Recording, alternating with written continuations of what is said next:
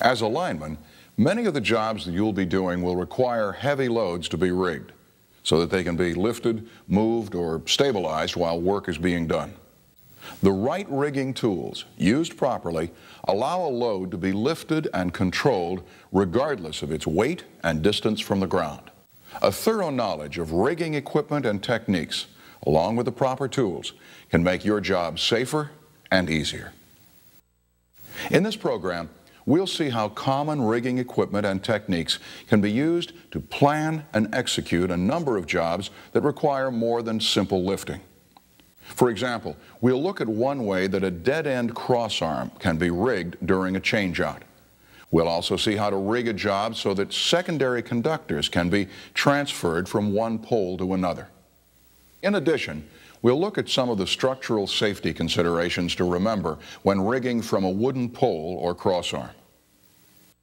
Keep in mind that while the specific equipment and job procedures used by your company may vary from those shown in this program, the techniques and skills you'll see are typical. As you watch this program, check the procedures required by your company for each job so that you'll be aware of any differences. Always follow your company's procedures. Now, let's begin by describing some of the basic safety concerns that are involved in rigging jobs on an overhead distribution system. The two basic reasons for rigging are maintaining control of a load, whether the job is lifting, holding in place, or moving something from one place to another, and maintaining a safe minimum clearance from energized equipment. In any situation where rigging is required, there are usually several safe methods that can be used. Determining the method to be used on any particular job involves considering the job site, the equipment available, and the knowledge and experience of crew members.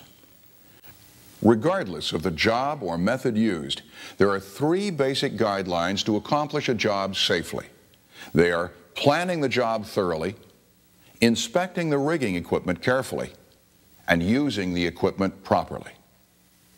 Let's look at job planning first.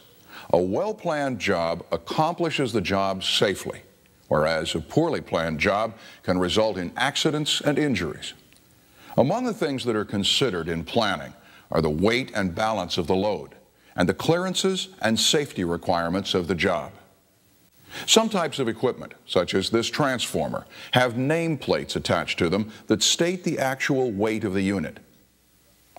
The weights of other things, such as conductors and utility poles, may have to be determined using charts like this one. Here we can see that the weight of a 50-foot Class 3 pole is approximately 1,417 pounds.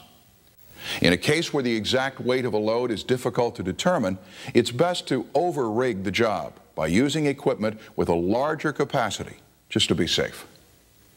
Another planning consideration is the balance of the load. Generally, it's easier to control a load if it's well balanced.